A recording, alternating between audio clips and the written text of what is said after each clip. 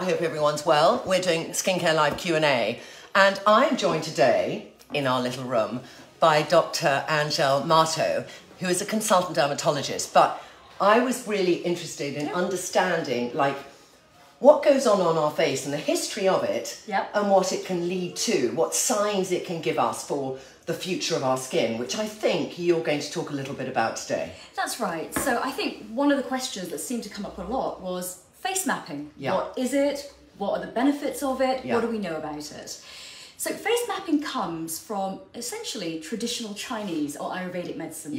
And the idea is that having spots in certain parts of your face, be that the forehead, the cheeks, the nose, the chin, can be signs of internal issues with the body. Is there other, like, I mean, it's not just about spots, because on here there's going to be people who have spots, there's going to be people with rosacea, with eczema, with psoriasis. So do all of those things also is it only spots that give an indication of what else is going in the body, or is it those things too? So acne is the traditional one that people think of. Rosacea often has been linked as well, eczema less so. But usually the top two are acne and rosacea that people will think of or potentially see an integrative practitioner for. Yes, and then if they're feeling, I mean, can we start with rosacea actually? Indeed. All right, so let's say somebody has it, and I know that there's traditional ways of treating, and there's what I call Eastern practices, which are just do things differently. And we've had on this show different, we've had both opposites. But how would you then say that if you're looking at a face and you're taking that Eastern medicine approach, because you integrate really, how would you then read somebody's face? Would you read things about them if they have rosacea? Or would it be more what they eat and how they're behaving in their, what's happening in their life, etc.? Yeah, so I think my approach would be actually more of a traditional Western medicine approach. But I do think that rosacea is one of those conditions where you do have to put together what's going on with the person in their life and lifestyle issues, as well as what's going on to the skin. So that is one example of a prime skin condition where what you eat may have a direct impact on what your skin is doing. So making sure that you're getting high levels of omega-3 or healthy fats in your diet. The Western diet is classically quite low in omega-3 and quite high in omega-6 and 9. And the ratio of 3 to 6 and 9 is quite important.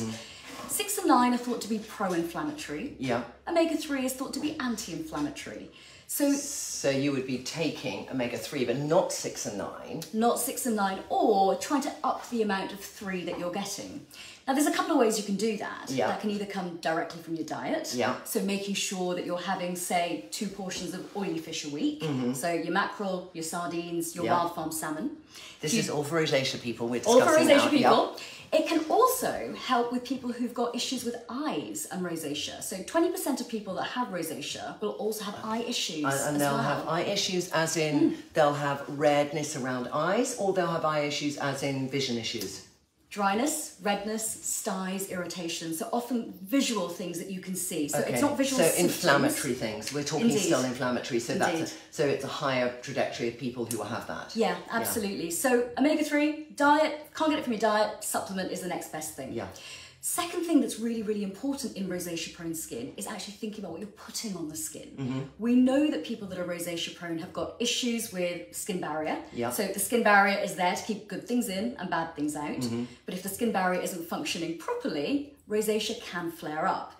So it is very, very important that when products are being applied to the skin, cleansers, moisturizers, makeup, all of those things aren't containing high levels of fragrances, may contain minerals, all things that can actually help boost the skin barrier rather than damage it. Do you believe it's possible, because I have a few dermatologists I speak to, all with differing views, but I'm interested in knowing your view, that if somebody presents with a rosacea skin, it's possible to cure their rosacea?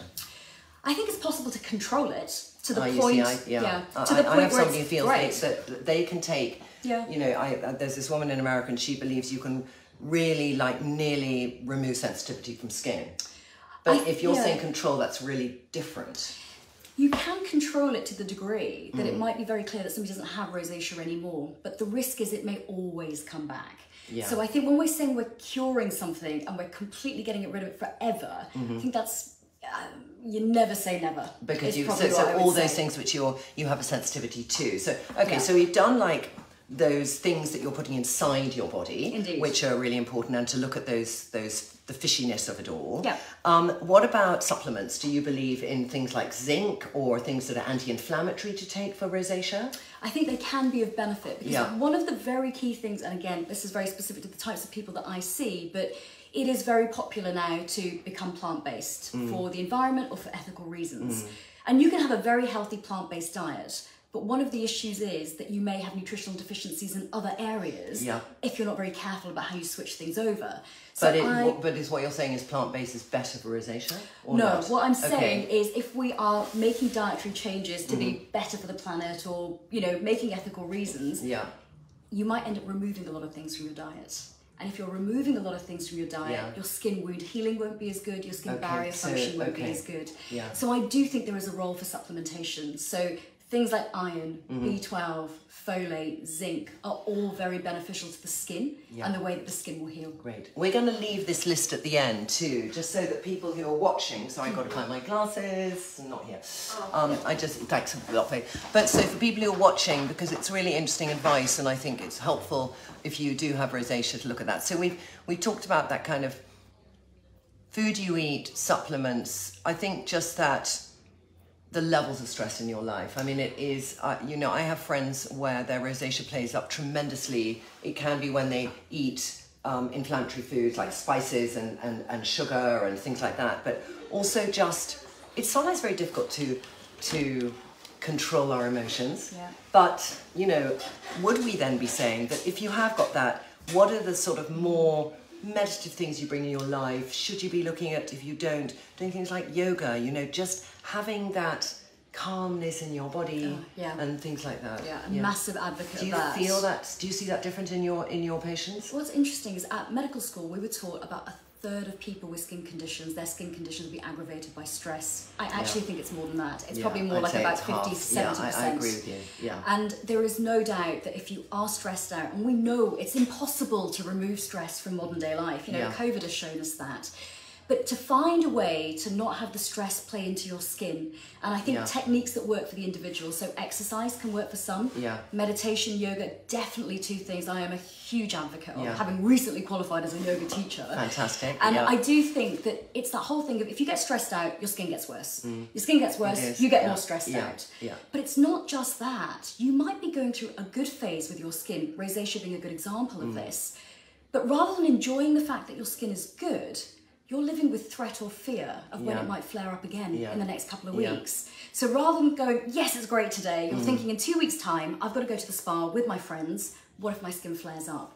So it's removing that threat aspect of it as well. So the other thing I think is therapy.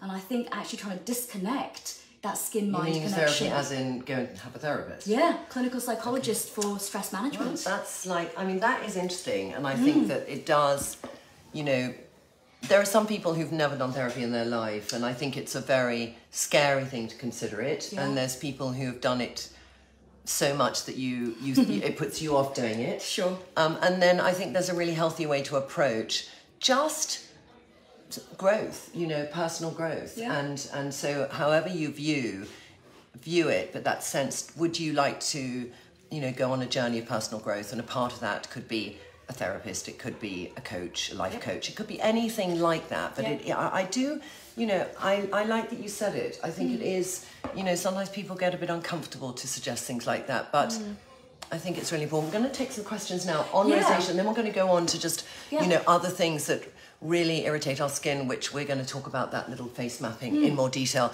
I'm joined here, if you've just joined me, Dr. Anjali Mahto, who is a consultant dermatologist, and we're just talking about how our skin shows our emotions and feelings and what we can do to dial down the stress to help our skin.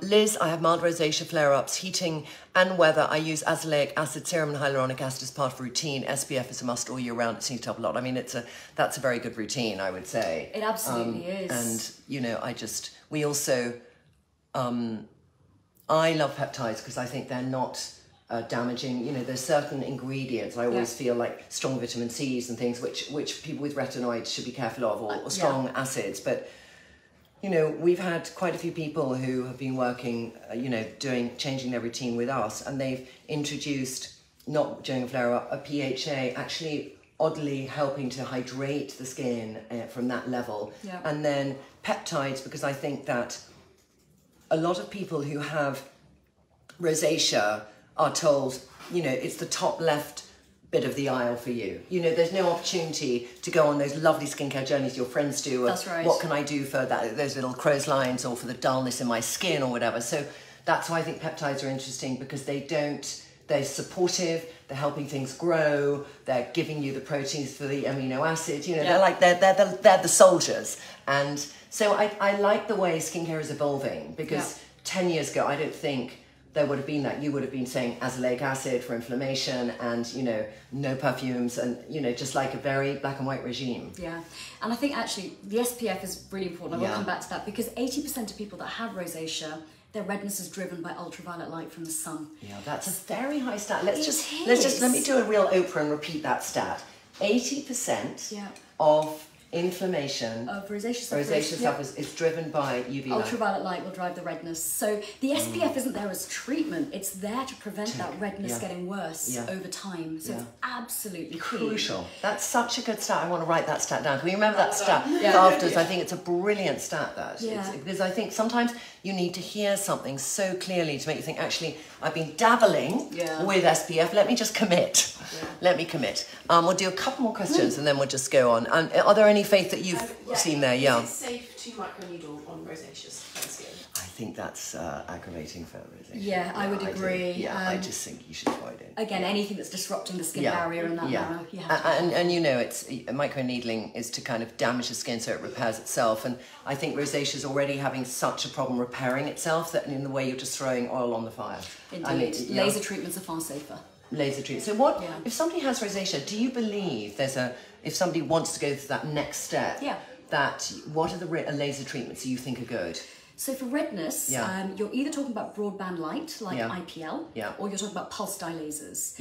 Both of them work by targeting blood vessels underneath the skin surface. So if you've got rosacea-prone skin, you've got super reactive facial blood vessels, super reactive facial nerve endings. What the laser treatments will do is they will shrink down those blood vessels underneath the skin. So it's going to stay on, because sometimes we have this issue. So we'll write down as well afterwards those lasers that you think are good, because I think people do feel, should they go down that path? Bags under the eyes, I mean, we'll get onto this because we're doing face mapping, so it's all going to come. Menopausal eyes, there's a lot of ads. Microneedling one, currently battling inflammation of my scalp and losing my hair. Any advice to settle the scalp, please? This is interesting because, thank you, Julie, for that question, because I think that scalp is something that I lost quite a lot of my hair during COVID, so I actually realised the importance of a dermatologist to look at my hair. Indeed. And so what would your advice be? I mean, everyone has different reasons why their hair is getting thinner, and here, inflammation for your scalp, losing your, we don't know the reasons for that, Julie.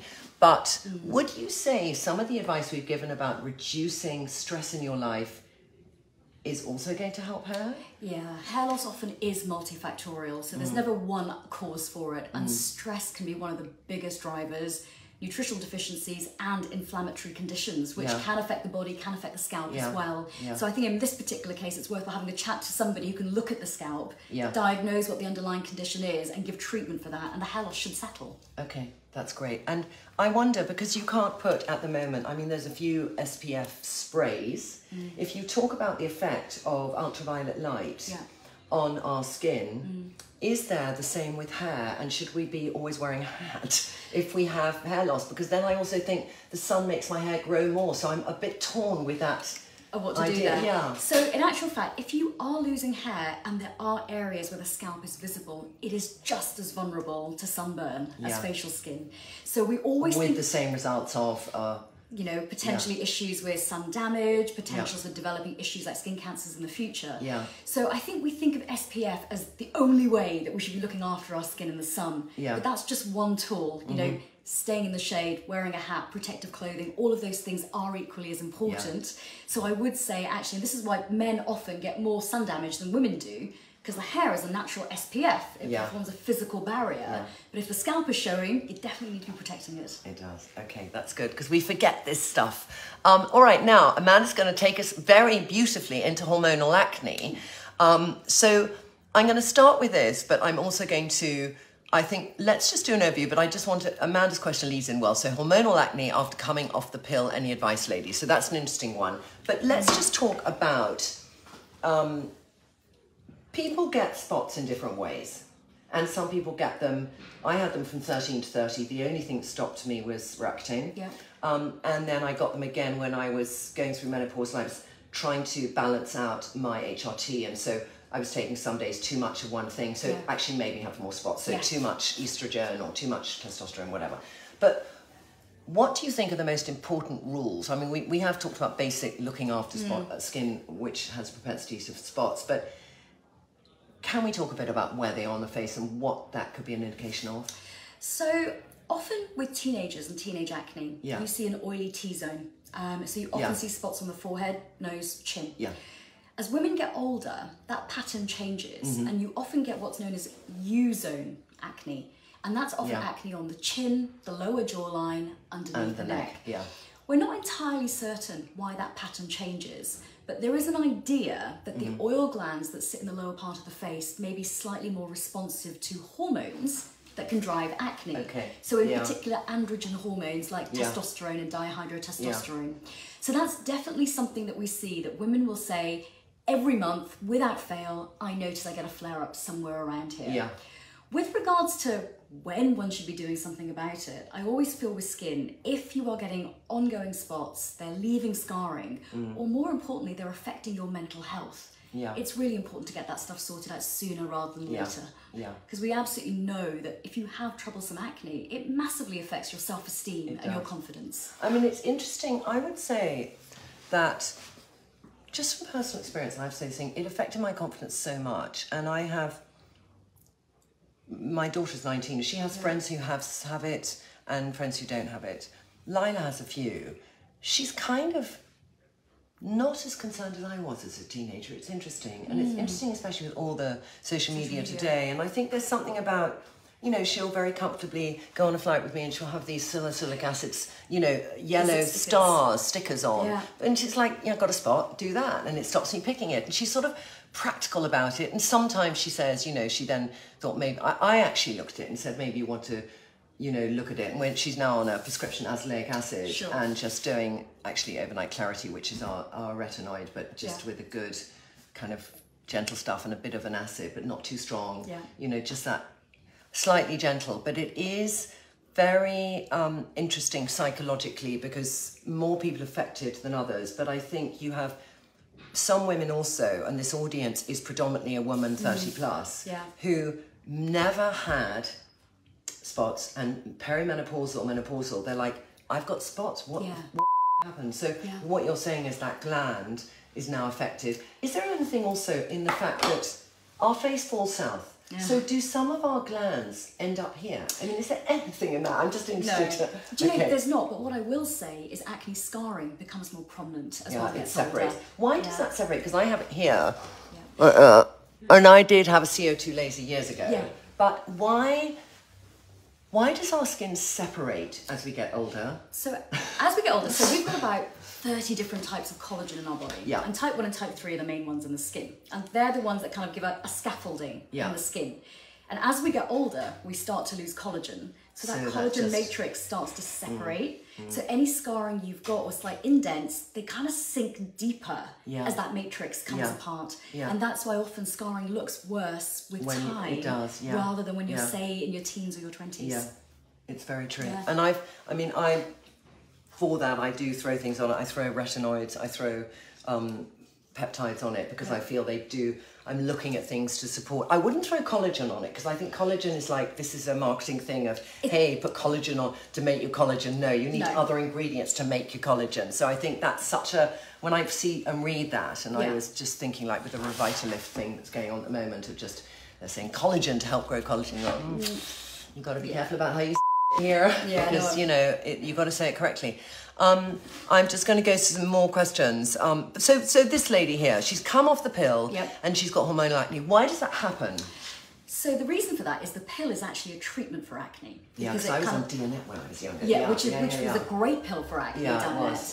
But what happens is when you come off the pill, that suppression that the pill naturally has been providing all those years goes away. So your skin goes back to that baseline that it wanted to be before you started the pill, and that's why. Yeah, that is so therefore you've just got to then treat it as somebody who has a propensity to a little bit of spots acne. That's right. And then take that course of action that we've discussed of maybe azelaic acids, prescription retinoids, tretinoins and things like that. I'm using your Plump Up and Overnight Sensation. My face seems more hydrated, but what do you suggest for the inherited crepe-like lines? Crepe-like. So I don't know if you just mean that generally you're getting little crepey lines, and I think that is retinoids really and vitamin A, I'd say. So keep going with that. Does UV rays affect you even if you're inside? This is a good one because we have Alice Hart-Davis, who I'm sure you know. Lovely Alice, and she has something called the Treatments Guide. It's fantastic if you want to do another step and know which lasers and microcurrents and everything to use. But she was the one who probably really said to me, Trinny, I've been to so many lectures recently where you know that there is an issue around, you don't think just in direct sunlight you're getting UV damage. So will you talk to me about your thought on that too? Yeah, absolutely. So ultraviolet light comes directly from sunlight. So if you are indoors, but you are not sitting by any windows, you're not getting any sunlight. Yeah. So it's fine. You don't need sunscreen. Yeah. But if you have a desk by a window, UVA light, which is the longer wavelength of light, it's the one that penetrates deeper into the skin. Yeah. That does actually penetrate window glass. So in that context, if you're sitting for 8 hours, working from home, right by a window, there probably is merit in wearing sunscreen. Yeah. Now, the main merits come really from if you're worried about the aging of the skin, or if you've got issues like pigmentation, all of which can be driven by that particular wavelength of light. So yes, if you're getting sunlight indoors, it is worthwhile. Same if you have a job where you drive a lot and you're sitting in a car for long periods of time. And you must, I notice women where there's definitely that pigmentation that side, because you're just thinking, I'm in the car all day, it's coming in. Also hands as well, because the hand is on steering wheel. That's always, if you live in the UK, that hand, but if you live in the US, that hand, if you live in Australia, that hand. And this is back to front, so all my hands will be appearing wrong. Okay, Carol, this is just a general one, but we'll go because I feel for Carol. I was recently very sick with a gastrointestinal virus. My skin is much more dehydrated than usual, flaky and dull. What's the fix? I mean, she's lost a lot of water and fluid, and I mean, it's fluid, isn't it? Fluid, and then emollient body washes, lots of moisturiser, and hopefully doing that consistently should settle within a couple of days. Yeah, because I think dehydration and dryness are different things in this, and I think we always on this channel talk about understand the difference between the two, but when you've had something like that, your body is so dehydrated, so it is those, and then hyaluronic acid would help too, just in that final stage of your routine to hold on to some of the water. But you've got to be drinking more water too for the hyaluronic acid to work better, because if you're just drinking coffee all day and using it and living in Arizona, it's going to be so it is environment, it's what your body can hold on to water-wise, lots of different things. Faith, questions, darling? Yes, someone has asked what's the difference between collagen and retinol? Oh, big one. So I can start. I mean, do you want to start? No, you go. Okay, so if you're talking about ingredients in skincare, retinol is a very generic term. It's a retinoids, and there's many different types of them, and they are derivatives of vitamin A. And if you have prescription, it's usually tretinoin or Deferin or Retin A, which is what I took 40 years ago. Yep. And they're already retinoic acid. Everything else, non-prescription, it will turn to retinoic acid inside your skin, and it will turn by converting once or twice depending on the ingredient you're using in the retinoid. So it could be gram-active retinoids, it could be retinol, retinal palmitate. I always say don't use it. But just they can work more softly on the skin when you do prescription. There's always that kind of cycle in your month where you feel, it's flaky and you can't put makeup on properly. And if you don't want that downtime and you don't have chronic acne, I think there's very good levels of ingredients. So what retinoids do, I feel like on display because you know this, but what retinoids do is they help to accelerate the turnover of new skin. So they're sort of pushing it through, and collagen is a part of that new skin. You've got collagen and elastane, those two friends, and they give you the plumpness, they give you that level of hydration. So by using retinoids, you help the development of that collagen coming up quicker and just feeling fresher. That's the one way I put it, feeling fresher. Yep. Now collagen Collagen. Yeah, we know what it is inside the skin. But if you put collagen in topical skincare, the problem is it's a massive ingredient. It is a huge protein. And your skin is really effective as a barrier. It will not let a protein like collagen through it to actually suddenly become part of the collagen in your skin. So I am inclined to agree with you that I don't think collagen in skincare is particularly useful. Often if a product contains collagen, it'll be the other ingredients in it that might be doing the bulk of the work.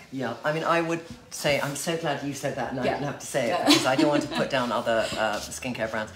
But I do think that we sometimes hear words in skincare where we think, oh, I want that. I know that word means plump skin, so if it has it in it, I'll feel I have plump skin. And that's what, you know, the beauty industry is about, is inspiring you to feel what that product would do for you. But it's about education, it's about knowledge, it's about really finding the truth in all of those lists at the back of what ingredients are in something, what they'll do. And I think what I get from yours most is collagen is a really big molecule size. Where's it going to go?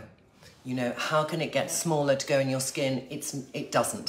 So that's, I think that's a very good good one. And there's lots of collagen creams which feel very nice because they've got lovely emollients in them, and you're going to put them on and feel, oh, my skin feels plump. And it's so true what you say, it's those other ingredients and also the base of that cream that's going to make you feel, the texture's going to make you feel that, and you know, how it rubs in is going to make you feel that.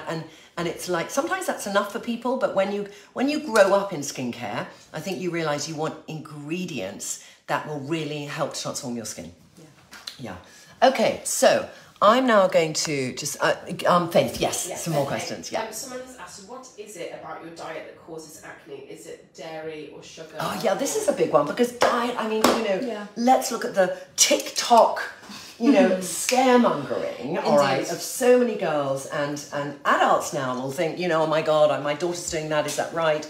But the biggest ones obviously are, don't have dairy. You know, my daughter spent 3 months not having dairy, and then I suddenly was like, Lila, you're lackluster. But tell us what your opinion is on this. Yeah, so the diet acne story it's quite a long one, and people have been talking about this literally since the 1940s. Papers go back this long. If you look at all of the data that we currently have, there are probably a small select group of people who are sensitive to dairy that can cause acne. For the vast majority of people, it probably makes no difference. Really? Like, what proportion would you think? Is that like a 5%, 95%? I mean, are we talking that it's much smaller than people might imagine? It's much smaller than people might imagine. The other thing is, if you look at the dairy data, it seems to be that low-fat dairy is more of a problem than full-fat dairy.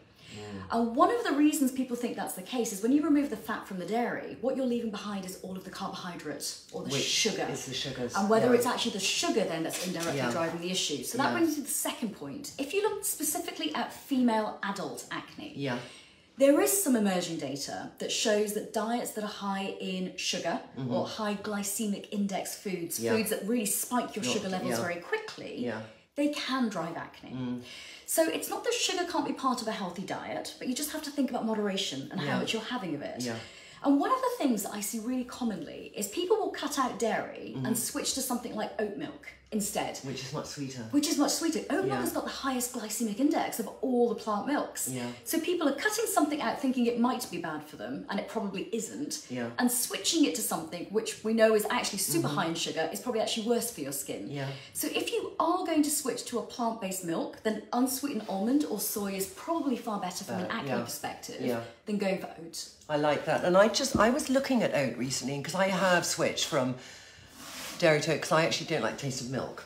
So things, but I did feel, because I was reading the Glucose Goddess, who has a very specific opinion. She started at 23andMe, I think, or something. So this is this book that because they know I'm on a journey.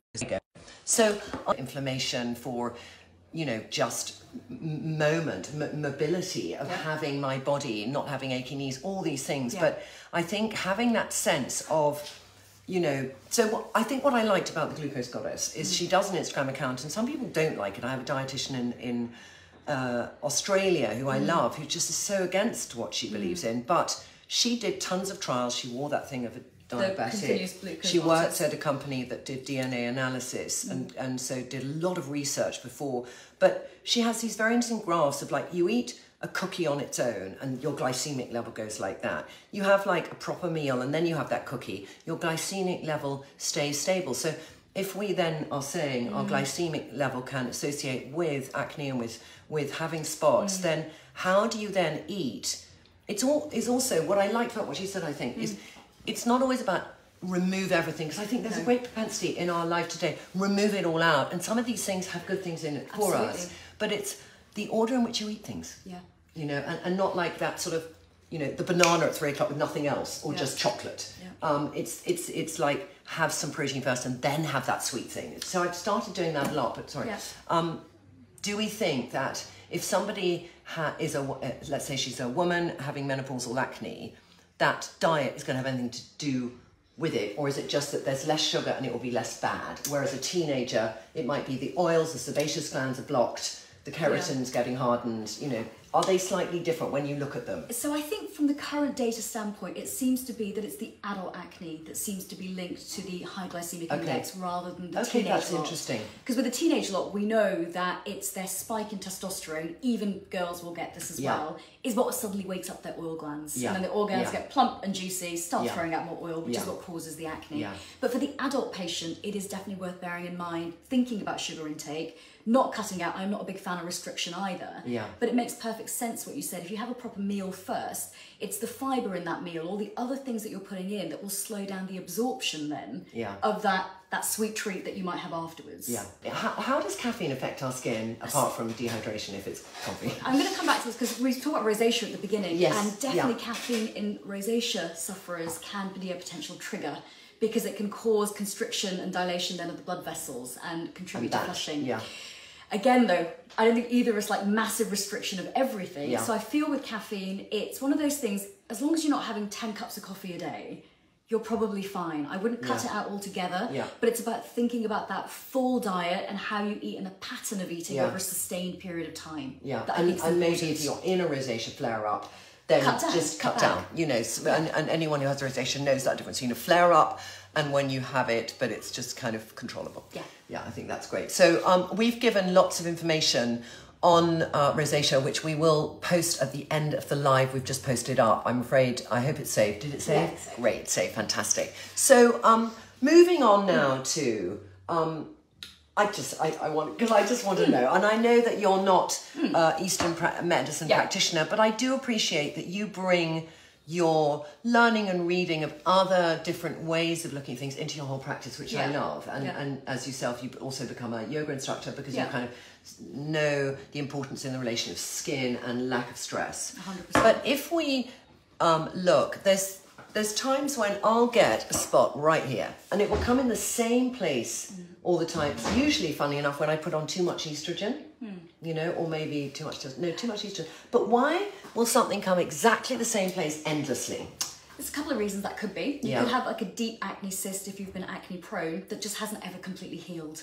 So even over like 20 years? Even over 20 years. And it could just be sitting there with a little bit of scarring and something that can just flare up hormonally from time to time. And it will go there. So it kind of knows to go there. Because is that like the weak spot to create the spot? It's probably just you've got a higher density of oil glands there. So one of the reasons we get acne really face, chest, back is because we've got our most oil glands sitting in those areas. And I think for some people, it's like some people will say, I only ever get spots on one side of the face. Why is that? And I suspect all of that is just related to where your oil glands are located underneath the skin. And that's something that happens as you're developing as an embryo in mum's womb, and you develop from the midline, things travel to both sides, and it might just be that more oil glands are settled on one side. And that can be that you have more on one side and less on the other, because I always thought we were all equal, but faces are never symmetrical, and I do know that. So and the other thing is HRT. I mean, I'm seeing so many people that have been put on testosterone, wrong HRT, or progesterone, but both of those can trigger acne as well for the first time in women in their 50s or their 60s. And it's just getting the amounts right. That's right. I think, and I did go with somebody who was sort of, I'll look back and say, not brilliantly qualified to deliver, you know, a very sort of uneven delivery system for the testosterone and the progesterone. So that did affect me, and I got really bad skin, and now I'm with somebody who I love in America, and it's very regulated to me, and I have a check once every 6 months, so I know where my levels are at. Yeah, so it's a delicate balance of getting it just right.